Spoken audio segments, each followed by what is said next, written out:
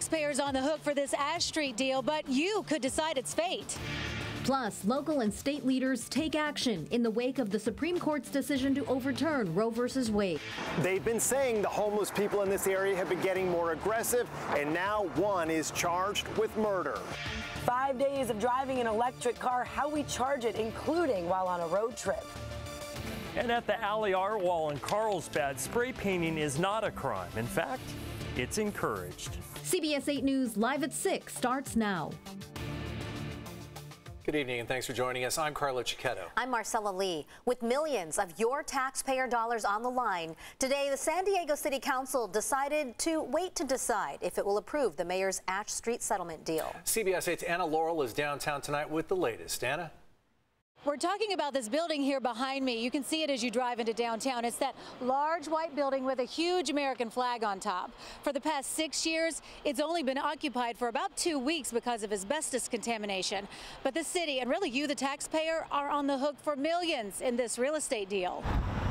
One thing we do know in San Diego is you don't spend $86 million for a $67 million building. Thank you for coming. That's just one of the things that critics and attorneys who oppose the mayor's Ash Street settlement deal say doesn't add up. This is a bad deal. You don't double down on a bad deal. In the settlement agreement, they admit that they can't even say that they can occupy the building. In 2015 and 2016, the city signed lease-to-own deals for the Ash Street building and Civic Center Plaza.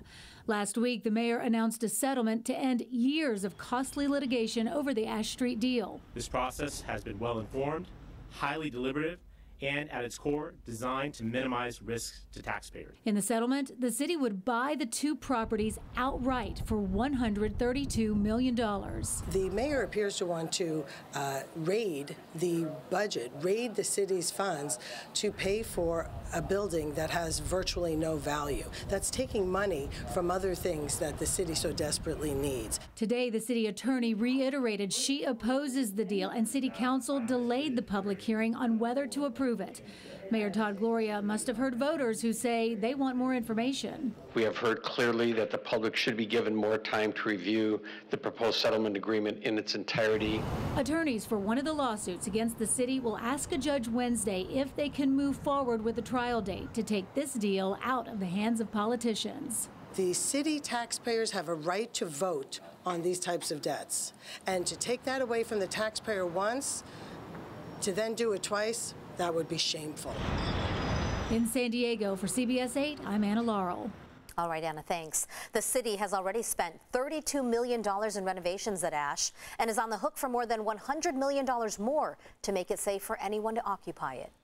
San Diego police confirm to CBS 8 tonight that a man arrested for a murder in Rolando had been living on the streets. We've reported on the homelessness problem in the neighborhood before, and the people who live there say it's getting worse. Our Steve Price is working for you and found some residents who are ready to get the city working for them. Neighbors have been complaining about violent homeless people around here for months. Now police tell us that Dr. Kelly's killer lived on the streets. And working for you, we discovered that suspect is no stranger to police. They've been sending us pictures of the homeless situation in their Rolando neighborhood, going from bad to worse, begging for help. Crimes on the rise, and then earlier this month, their worst fear became a reality. A beloved veterinarian killed. Police say 88-year-old Clark Kelly walked in on a burglar they've identified as Patrick O'Brien, who lives on the streets and has a long criminal history. In fact, we found court records show a criminal charge filed against him just a week before Dr. Kelly's murder. We are tired of it. We are really tired of it. Jennifer Spencer says her tenants who lived here for 9 years finally said enough is enough. Homeless people coming in, harassing them, so they moved. She says her tenant called the police for one guy who passed out in the middle of the road, but that didn't go so well. The police came out. They were angry at him for calling them out for a drunk person falling in the middle of the street. What do you want to do? Wait till they get murdered? And then you call them out? I mean, that's ridiculous. Neighbors have also sent countless pictures to the city through the Get It Done app and emailed their council member, but they say that all goes nowhere. oh, we're passing it on to someone else, and then they'll get in touch with you. Nah, never happens. It's passing the buck. This area's elected representative is Council President Sean Elo Rivera, so we contacted his office. They sent us a statement today sending their condolences to Dr. Kelly's family and friends and acknowledging that the homeless problem here has gotten worse, but added that last month they held an outreach with several agencies. During that outreach, 125 individuals along El Cajon Boulevard were contacted, and 41 people were provided health care, shelter, housing referrals, and transport to hospital. But people in the area say there's never any follow-up to these outreach events. They hope this time is different. Help us clean up the streets. Help us protect our neighbors here in Rolando. It's what your job is. If you can't do your job, there's always an election to take care of that. Patrick O'Brien pleaded not guilty at his arraignment last week. He faces several felony charges, including first-degree murder, and will be back in court later this week. In Rolando, Steve Price, CBS 8. Thank you, Steve. And don't forget, here at CBS 8, we're always working for you. If there's an issue you'd like us to look into, email us at workingforyou@cbs8.com. In Missouri tonight, a crash between an Amtrak and a dump truck killed 3 people and injured dozens of others. The passenger train was heading from Los Angeles to Chicago when it hit the dump truck at a crossing in a small town northeast of Kansas City. 7 cars derailed after the crash at the rural intersection. It had gravel with no crossing arms.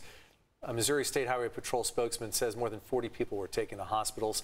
243 passengers and 12 crew were on board the train. 2 of those killed were on board the train. The 3rd person was in the truck. A $300 million super yacht owned by a Russian oligarch and seized by the U.S. is docked here in San Diego right now. The Amadea arrived at the National City Marine Terminal today after being seized in Fiji last month. The yacht is 4 stories high, as you can see right there, 348 feet long. That's longer than a football field. It now has an American flag flying on board. The DOJ says the ship will remain in the U.S. custody until its forfeiture and sale are finalized. Local and state leaders are on both sides weighing in following the U.S. Supreme Court's decision to overturn Roe versus Wade. And soon, so will California voters when it comes to adding the right to an abortion to the state constitution. CBS 8's Dana Marie McNichol has more tonight from the County Administration Building. Frustration, anger, and disbelief. These were the words I heard over and over again this morning at a press conference where San Diego elected leaders shared their continued fight for reproductive health care. Now, 26 of them signed this letter stating that they do support the California Senate in making an amendment to our Constitution to support abortions. I'm furious for millions of women and people nationwide who will now be living in a reality that does not include the right to control a critical medical decision about their very own body. A decision that should only be between a patient and their healthcare provider. Let me be crystal clear. That right is protected here in California, and my colleagues behind me, thank you, and I are ensuring that the fundamental right to abortion and contraception will be protected by our state constitution. That was Tony Atkins, Senate President pro tem, who says the goal of this constitutional amendment number 10 would prohibit the state from denying or interfering with a person's reproductive freedom in their most intimate decisions, their fundamental right to choose to have an abortion, as well as their fundamental right to choose or refuse contraceptives. That's according to the text from the amendment. Now, today's goal for these elected leaders was to demonstrate unity and solidarity with people who are in despair across the nation while making a vow to defend the right to reproductive health care. Mayor Todd Gloria also addressed San Diego and the importance of men stepping up and fighting as well. There is no federal law, rulings, or regulations that give government the power to make decisions about a man's body. So, as men, we have to understand that fighting for women's rights is fighting for the future of our country, and now is the time to fight. Today in Sacramento, the State Assembly is expected to vote on this constitutional amendment. Now, in order to pass, it does need to receive a 2/3 approval before June 30th. That's the deadline to put this measure on the November ballot. I'm Dana Marie McNichol, coming to you from downtown San Diego for CBS 8. And late this afternoon, that measure was passed, so that will go on the November ballot. Our political reporter Morgan Reiner will have more on that proposed amendment to the state constitution, also coming up later tonight in our second half hour.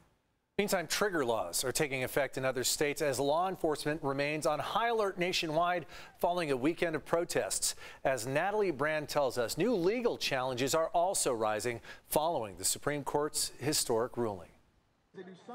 Protesters returned to the U.S. Supreme Court for a fourth straight day after the conservative majority sent the issue of abortion back to individual states. Abortion rights! Abortion rights! More than a dozen have so-called trigger laws in place to restrict or ban abortion since Roe v. Wade was overturned, with several more states expected to follow suit in the coming weeks. Mississippi, the state at the heart of the case that led to the Supreme Court's ruling that struck down Roe, certified its trigger law Monday, banning nearly all abortions in 10 days. But in Louisiana, a civil district court judge has already temporarily blocked the state's trigger laws from taking effect after providers sued.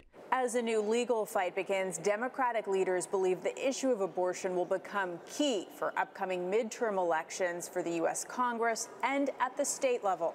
Vice President Harris on CNN. We need to change the balance and have pro-choice legislators who have the power to make decisions about whether this constitutional right will be in law. I think this is likely to all be litigated out, dealt with in the various states around the country through the Democratic process. Meanwhile, leaders in blue states like New York are preparing for a possible influx of women from states with restrictions. They've been preparing on how do we build the infrastructure so we're here for those women who come into the city for looking for services. 16 Democratic states and Washington, D.C. have laws to protect abortion rights. Natalie Brand, CBS News, Washington.